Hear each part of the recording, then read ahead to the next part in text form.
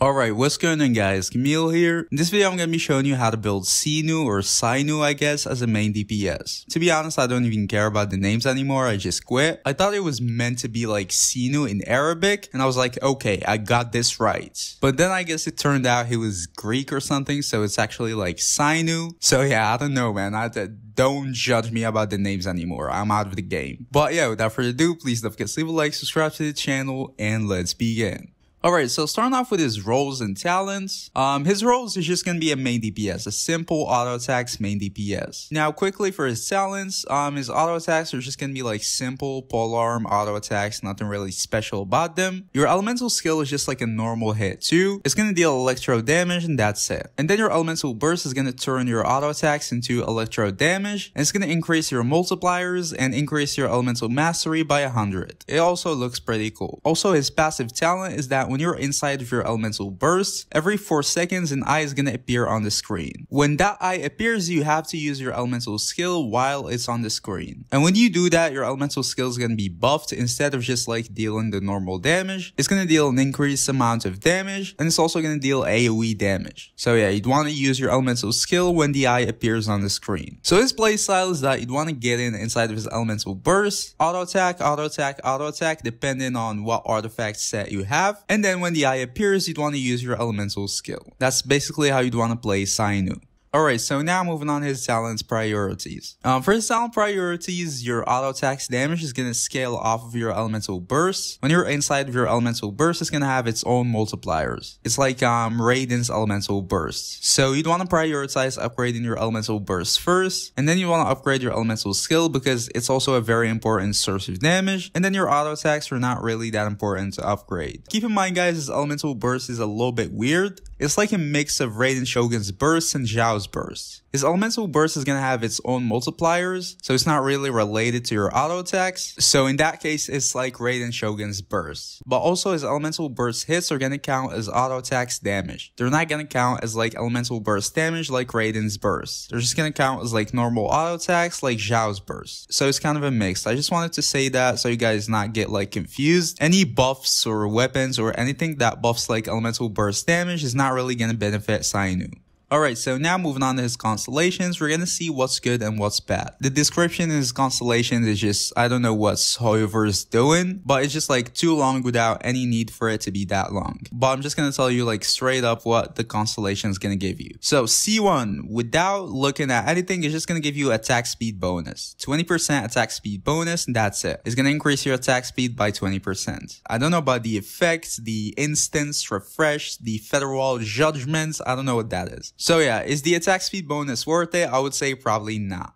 Even though it's gonna increase your attack speed, it's not really gonna increase your rotations by much. It depends on what set you're gonna be using with Cyno, like the Thunder and Fury or whatever. We're gonna talk about that a little more in a little bit. But generally speaking, you're not gonna be able to fit in like a lot more auto attacks in your rotations. So generally, it's gonna result in very little damage increase, maybe like a 5% or something like that. So I would say it's definitely not worth it. His C2 is gonna increase your electro damage bonus every time you hit opponents with your auto attacks. It's going to increase it by 10% with a maximum of 5 stacks. That means it has a maximum of a 50% electro damage bonus increase. That's pretty good, even though you might not have the full 50% all of the time. It depends on like the rotation and stuff like that, but it's still a good constellation. So yeah, I would say C2 is worth it. C3 is going to increase the level of your elemental burst. I mean, it's cool. It's going to increase your auto attacks multipliers, which is obviously pretty good, but I wouldn't really say it's worth it. C4, the same thing. It's a very long description, but it's basically just going to give you energy. Not energy for Cyno himself, but it's going to give energy to your other party members. So it's going to turn him to a battery. But in total, it's going to give you like 15 energy maximum. So I wouldn't really say it's that big of a deal. It might be good if you want to play him in like a energy hungry team with like Yaimiko, for example, or someone like that. But generally speaking, it's not really worth it. C5 is going to increase the level of your elemental skill. That's also pretty good. You're going to be using your elemental skill like every once in a while, but I wouldn't say it's really worth it for a C5. Damage increase is not really going to be that big, so I would say C5 is also a skip. Okay, now C6, I really don't know what Hoyoverse are on about with that description, but basically yeah, it's that every time you use an auto attack, it's going to deal 1 extra hit that's going to be 50% of your attack. That's it. Pretty simple. I don't know why they made the description that long. But yeah, every single auto attacks you're going to have like 1 extra hit that's going to deal 50% of your attack as damage. So that's going to result in more damage, obviously. These more hits are obviously going to give you more damage. Depending on the set, it really varies how much, but generally speaking, it's going to be like a noticeable damage increase. It's also going to give you more aggravates, which is also more damage. It's nothing really crazy though. It's not like a C6 that's going to change him like completely or something like that. It's just a decent damage increase, which is expected from a C6. I would say it's just an average C6. If you like Cyno, then go for it. If you don't, then it's definitely not necessary. So for its constellations, I would say just stay at C0. It's pretty good. There's not much really that changes from like C0 to C6. If you want to invest in him a little bit, maybe go C2 and that's about it. Obviously, if you like him, go C6, I guess, but it's definitely not worth it.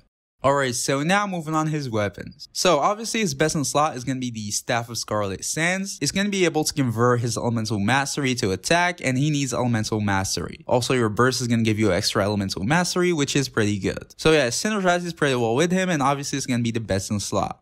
Next after it, they're going to come in the Jade Spear and the Staff of Homa. The Jade Spear is going to be the next best weapon, and the Staff of Homa is also going to be pretty good. There's not really a big difference between them and his signature weapon. They're definitely very good weapons on him too. Next, you're gonna have the rest of the 5 stars. So you have the Calamity Queller, the Skyward, and the Vortex. All of these are gonna be viable options on him too. They're not really as good as the other weapons, but they're definitely viable. The high base attack and the generally good passives are gonna be good stat sticks on him, and they're generally gonna result in more damage than other 4-star weapons. So yeah, if you have one of those, I would recommend using it on Cyno. Now for the 4-star weapons, you can use the Deathmatch or the Blacklift. Obviously, these are always gonna be good for the crit. The Deathmatch is the better option for Cyno himself, but if you need crit damage, then the Blacklift is also going to be pretty good. I would say these are the only 4-star weapons you'd want to consider. The only reason is that they're going to give you crit, so they're going to help build your Cyno, and they are the only 4-star polearms that's going to give you crit. So other than that, if you want to go for any other weapon other than the Deathmatch or the Blacklift, I would recommend just going for the White Tassel. The White Tassel at Refinements 5 is just going to outperform any other weapon, so there's really no point in looking at any other 4-star weapons. Other options might work, like the Cannon Cross Spear, I guess, or the Wave Breakers or something like that, but they're going to be outperformed by a 3-star weapon. The White Tassel is still going to be pretty good on Cyno, and it's going to perform very well. And I think most people are going to have the R5 White Tassel, so just use it on Cyno if you don't have any other weapons. And it's actually a decent weapon on Cyno though. It's not like Copium or anything like that. It's actually a good weapon. It's going to outperform most of the 4-star weapons. So yeah, I would say that's it for his weapons really. If you have any of the above, use them. If you don't, just use the White Tassel.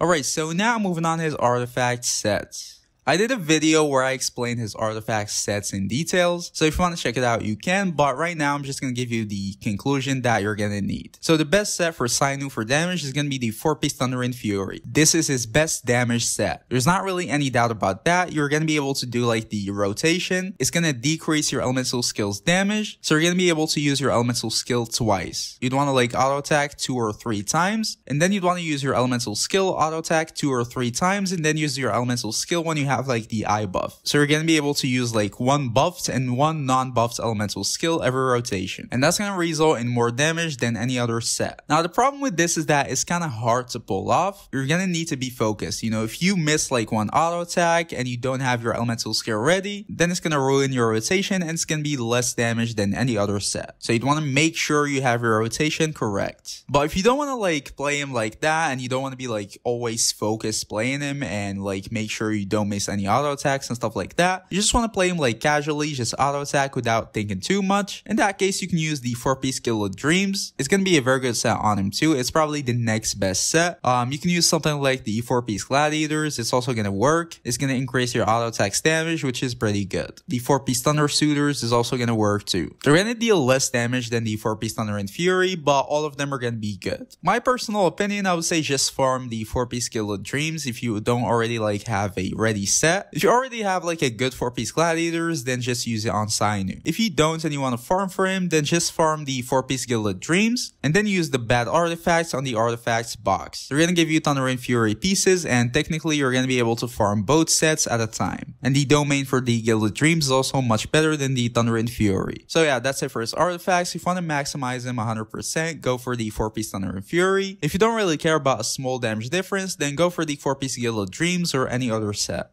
Now moving on to his artifact stats. So for his main stats, he'd want Elemental Mastery or attack percent on your Sands, Electro damage bonus to your Goblet, then crit rate or crit damage on your Circlet. For the Sands, it's usually better to go Elemental Mastery. In most cases, Elemental Mastery is gonna be better than attack. Not by a big difference, but it's gonna be better. But it really depends. I would say just go for whatever has the better substats. If you have his signature weapon, then Elemental Mastery is definitely gonna be the better option. If you have like a Elemental Mastery buffer on your team like Sucrose for example, then I would guess attack is gonna be better. You know, it depends, but they're generally close. Elemental Mastery is generally the better option. Attack is gonna be viable too. I would say just go for whatever have the better substats. For the substats, you'd want to focus on getting crit rate and crit damage. You'd want to get attack, you'd want to get Elemental Mastery, and you'd also want to get some energy recharge. There's a lot of things you'd want to get, but that's it. That's usually the thing for most main DPSs. For the final stats you'd want to have on Cyno, obviously you'd want to have like 50 to 70% crit rate, maybe a little more if you're using a crit weapon. You'd want to have 100 to 140, maybe more if you can, crit damage. Just make sure you keep the 1:2 ratio. And for energy recharge, you'd want to have around like 120 to 140. His burst is gonna cost a lot of energy, so you definitely want to use a battery with him. And when you're using a battery, 130, like 120, 40 is gonna be enough. You just have a couple of substats and that's it.